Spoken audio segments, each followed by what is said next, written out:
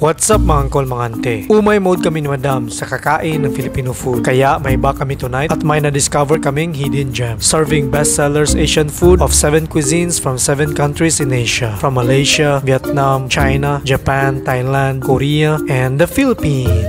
Lahat ng mga bestsellers from each country ay pwede mo ma-order dito. One-stop resto, ika nga. Sabi mo kul, umay ka sa Filipino food. Ay, pastilan, issue. Di naman ako mag-order ng Filipino food. Ang mga laagan at wanderer ay napadpad dito sa Arjan, sa may Albarcia South. Ang layo naman kul, ay pos ang iring. Kami nga taga JVC ay pumupunta lagi sa Dera. Kayo naman pumunta dito oy. Kung makita mo tong Mediclinic Parkview Hospital dito sa Arjan, ay susubayin nyo lang dyan. Malapit lang to sa Miracle Garden. Dyan bandang resto, ang name ay 77 Asia. 7 countries, 7 choices. Maliit lang ang pwesto sa loob dahil cloud kitchen pala to. But new branch soon to open. However, outside seating tayo. The company promotes environment protection by using sustainable packaging, food waste, oil recycling, and using electric bike delivery fleet. Ayos ah. Mga in-order pala namin ang mga bestsellers nila. For soup is Malaysian shrimp laksa, 50 dirhams. Rich, creamy, coconut-based broth with well-blended Malaysia spices cooked with vegetables. Ayay, maganda na sana kul. For appetizers, beef kimbap, 47 dirhams. Sesame-flavored rice filled with vegetables, cheese and egg rolled with seaweed. For noodles, shrimp pad thai, 50 dirhams. Tin flat noodles stir-fried with sweet savory sauce, topped with crushed peanuts and lime. Ulala.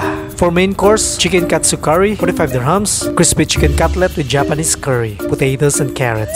Pero kung sa tingin nyo ay mahal, ay huwag mag-alala. Uy, dahil nung chinek ko online sa chat food for delivery sa JVC, ay post ang iring. Ang laking discount oh. Eh ba't andito pa tayo dam? Meron din sila sa Talabat at delivery for your deliveries. At nung tinikman na namin ang mga food,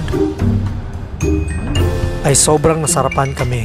Ito ang literal na judge the book by its cover. Kung gaano siya kagwapang tingnan, ay ganun din siya kasarap sa walang atik-atik at pabor-pabor. It's rich.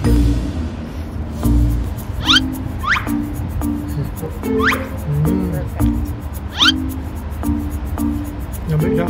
Balance ang sweetness, sourness, kumbate. Lasang-lasa namin ang flavors dahil freshly picked from Sustainability Farm ang ingredients nila. Kaya siguro ganun ka-flavorful.